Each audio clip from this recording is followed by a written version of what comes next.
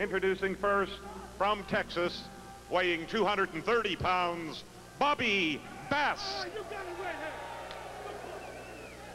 His opponent, from Calgary, Alberta, weighing 240 pounds, the North American heavyweight wrestling champion, Leo Burke. The referee, Stu Swartz. Ladies and gentlemen, Mr. Burke would like to be called the Ontario Dream.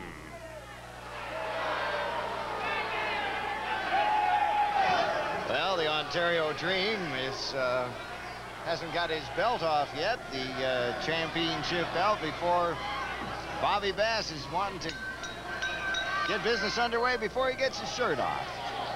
I don't know where the Ontario Dream came from, and I'm not going to say anything about it. No, I don't either. I could understand if he wanted to be referred to as the Ontario Nightmare, but the Ontario Dream, that's a little too much, isn't it?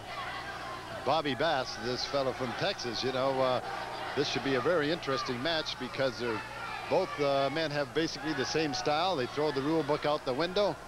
Bobby Bass, sometimes we wonder if he's playing with the full deck. And anyway, like I said, it should be a real barn burner because both styles are similar. They don't care about the rules. And we're going to see what happens. Bobby Bass and Leo Burke. Bobby seems to be shouting to someone outside of the ring. Not sure who that was. While we figure that out, why don't we bring the folks up to date on some upcoming matches that they'll see here on Maple Leaf Wrestling. Billy? I'd like to remind all our fans in the Brantford area that Maple Leaf Wrestling returns to the Brantford Civic Center tomorrow night at 8 p.m. featuring all the stars of Maple Leaf Wrestling. But tomorrow afternoon at 1:30 in Toronto's Maple Leaf Gardens, promoter Jack Tunney presents the card that everyone is talking about. You'll see Kurt Von Hess, Joe Marcus, Nick DiCarlo, Bobby Bass. In tag action, the K Brothers, Rudy and Terry, take on yours truly and Johnny Buzzsaw Weaver. Heartthrob Buddy Hart goes up against J.J. Dillon. In a North American title match, Leo Burke, the champion, puts his title on the line against Vinny Valentino. In tag action, Handsome Jimmy and Dusty Rhodes go against the Assassins #1 and #2, who will be accompanied by their manager, Paul Jones. And finally, a world heavyweight title match inside of a 10-foot steel cage, and there must be a winner in this one. The champion, Rick Nature Boy Flair, takes on Harley Race. Now remember, this great card all takes place tomorrow afternoon, 1:30 in Toronto's Maple Leaf Gardens.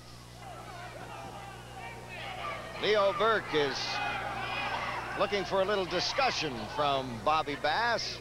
Mixed it up in the center of the ring with a few equal kicks and a few equal things. I think so far, Billy, you could say the match has been fairly even. The North American champion, as usual, taking his time. Slow and deliberate, I guess, is how you'd describe Leo Burke's tactics. Yes. A moment ago there, when we saw Bobby Bass whip Leo Burke into the turnbuckle, there was actually a lot of fans started to cheer for Bobby Bass. And Mike, I think you'll vouch for this. That's probably the first time I've ever seen any of the fans cheer Bobby Bass. However, when you see Leo Burke, it's easy to understand why. I think regardless of who goes against Leo Burke, it automatically be the favorite of the fans. Well, Leo, as you said at the outset of this match, Billy, Leo is not really overly concerned with the rule book or being Mr. Nice Guy. He's decided to call himself the Ontario Dream. But you're absolutely right. The people are cheering for Bobby Bass, and in my limited experience, it certainly is the first time I've ever seen anybody cheer for Bobby Bass, but they're cheering that one. Yes.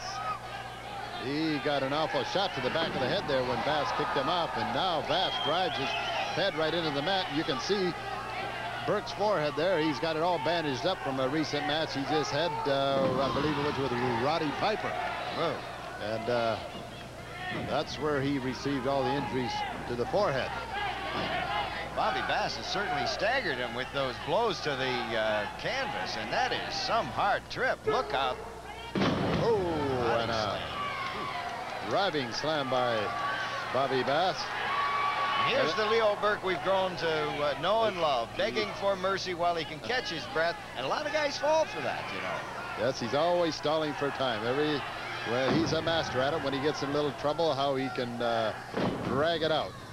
Gets on the, stays on the mat, backs into a corner, always manages to get up in time to beat the count if the referee's putting a count on him, but he can really kill a clock. Oh.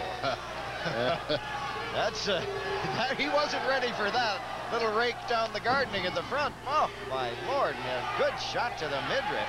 I believe he's got him staggered here. Well, there's a hard thumb right to the Adam's apple by Bob Bass. And no doubt Bobby Bass today is saying, well, that's my scientific thumb and my scientific scratch down the chest. Now he goes to the throat area of Leo Burke, and Stu Schwartz calls for a break. Well, so he should. Look like it was an obvious choke there.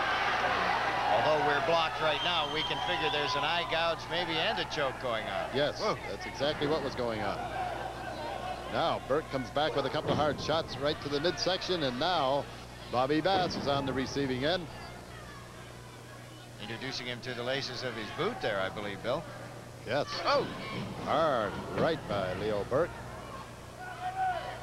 Well, you were right. You said it would be a barn burner because these guys have very, very similar styles of tactics. And as you said, and we mentioned earlier, that the rule book is just gone for this one. Yes. Look out. Oh, and he runs right into a knee coming off the ropes.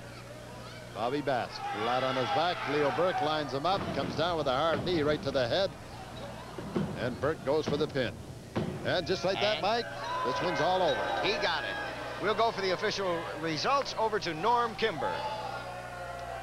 The winner of the match, Leo Burke.